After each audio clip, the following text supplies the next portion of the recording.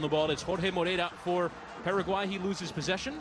Luis Suarez will give chase. Decent early signs. Lovely setup by Lucas Barrios, the Gremio boy. Lovely back heel inside the box. Nice adventure here. Great lead. An assisted 9 has been a dynamic figure since entering Major League Soccer's expansion franchise. Given away there. But it's a weak header. Didn't have much of an angle to pull it back to a player either. But good early doors. The friendlies involved. So you just don't know which team. With Ecuador really dropping off, Peru winning by 2-1 now for Uruguay. So just trading off Uruguayan strike partners is Neymar.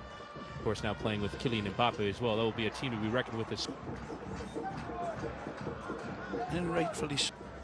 Kicked away by Godin. And a good challenge in there. Just staying in there was Vecino, and now he can allow Pereira. Nandes. Naitan Nandes, another young player. 2 players in this year. Good. And Charruas for the Charruas, and grow into this game. Doesn't look so overwhelmed as he was in the early going. Nice touch to him. Playoff against the team from Oceania, most likely to be New Zealand. Yeah, they look as if they're going to be right there, New Zealand. Here are the starting lineups. They are brought to you by AT&T. They will scroll across the bottom of your screen. Thank those of you that stuck with us here on beIN Sports following the United States' 1-1 draw again. From Racing in Argentina. Yep.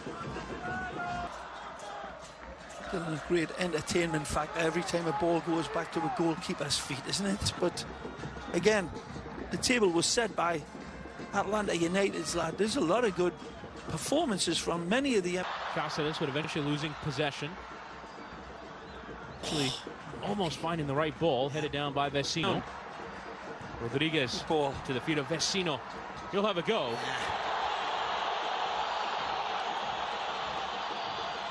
Get into the supporter section. Nandes trying to take it down with his chest, but goes straight at the defender. Well Alonso played. Charging forward here is Vecino. Play in.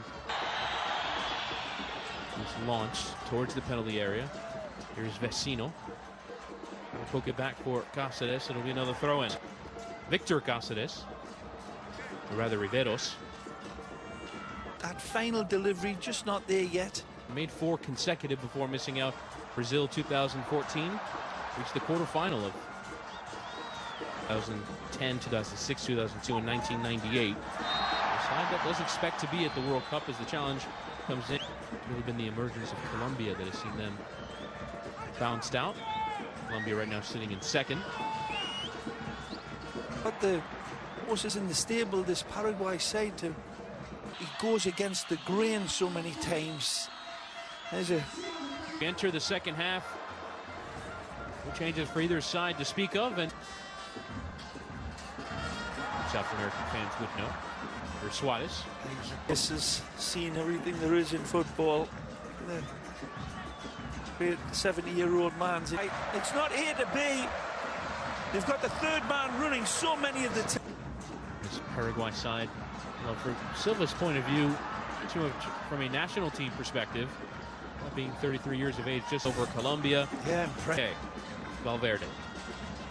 Vecino hasn't had too many touches of the ball. Cáceres from Gomez. Well, no for Valverde there. Trying to find the ball in between the lines towards. Got an imposing figure this evening as Stuani will play for Vecino. He can find the ball out wide towards Cáceres. Find the moment of ball in Tina.